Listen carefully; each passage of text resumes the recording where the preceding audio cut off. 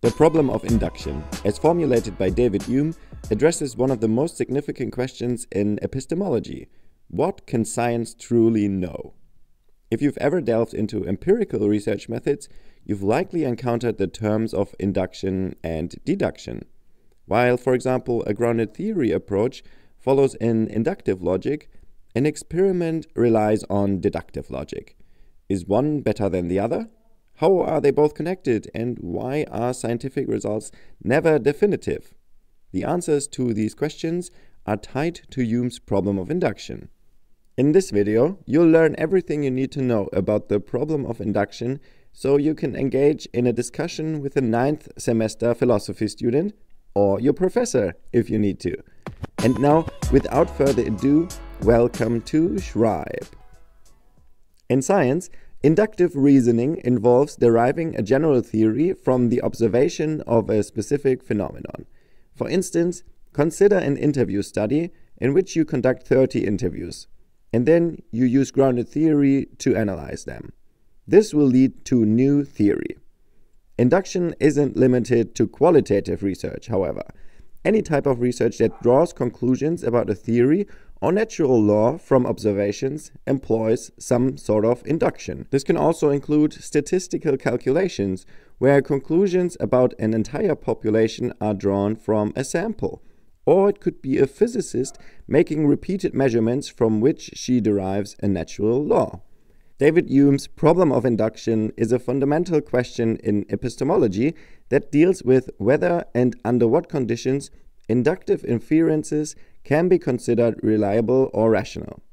The Scottish philosopher first raised this question in the 18th century in his work A Treatise of Human Nature.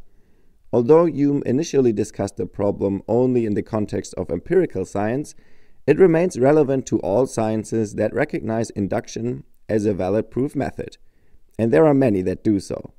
Having a bit of knowledge about the problem of induction is certainly beneficial. It continues to be referred to as the problem of induction because it has yet to be solved. For over 2 centuries, philosophers of science have been grappling with it, including the famous Karl Popper. But more on that later. To better understand the problem of induction, let's look at an example of an inductive inference. An ornithologist conducts an observation in nature. During his research expedition, he observes 100 swans, all of which are white. That's 100%. Assumption 1. 100% of the observed swans are white. From this, he concludes that all swans are white. Conclusion 1. All swans are white. If he reasons in this way, it doesn't matter how many more swans he observes. He could even observe 100,000 swans. The conclusion remains, which logicians describe as non-compelling. The 100,001st swan could be black, and his conclusion would be false. For this conclusion to become logically rational and allow the ornithologist's colleagues to rest easy, he must add an additional condition. Assumption 1, 100% of the observed swans are white. Assumption 2, all swans are similar to those already observed. Conclusion 1, all swans are white. This second assumption is also known as the principle of the uniformity of nature. It means that all future observations will be similar to past observations. Or put simply, in the future, everything will always occur as it has in the past. So far, so good. If the principle of the uniformity of nature is true, then there is no problem of induction. The inductive conclusion would be logically valid. But then David Hume comes into play. He asserts there is no logical basis for the law of the uniformity of nature. It cannot be true. Hume himself and those who followed have tried to logically justify this principle, but have failed. This is partly because these attempts at justification themselves require inductive reasoning, which is subject to the problem of induction.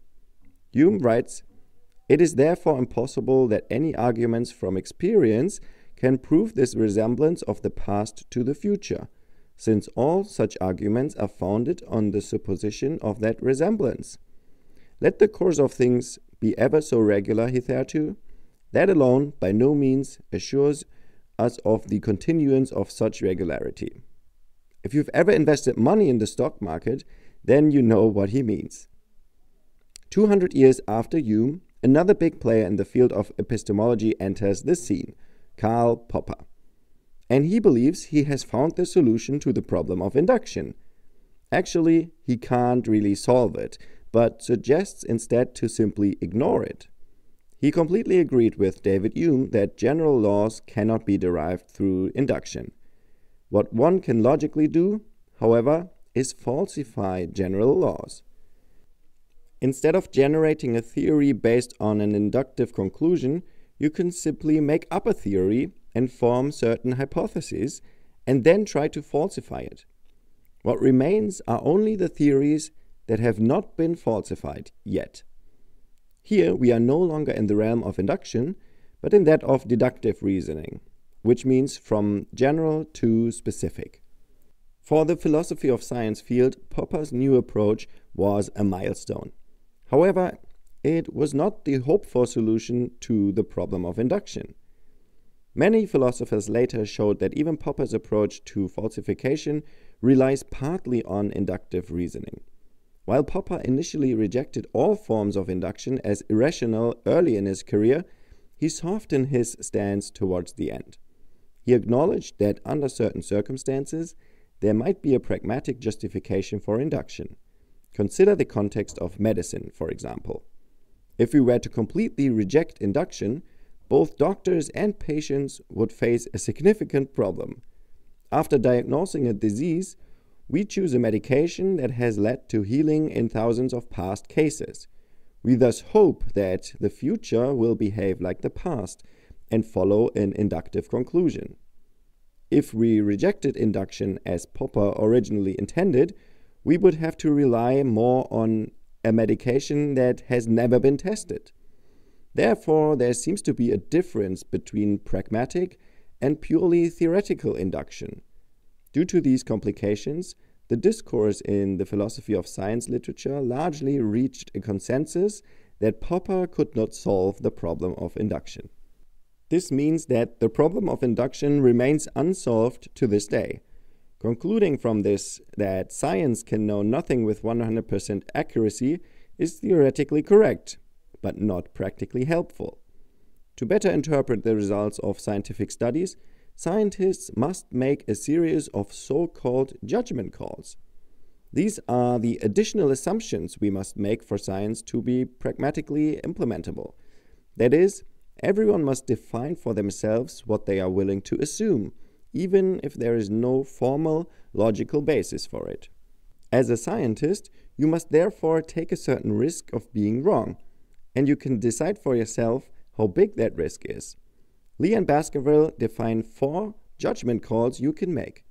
But before we get to these, please consider to give this video a like and subscribe to the channel if you want to see more of this type of content.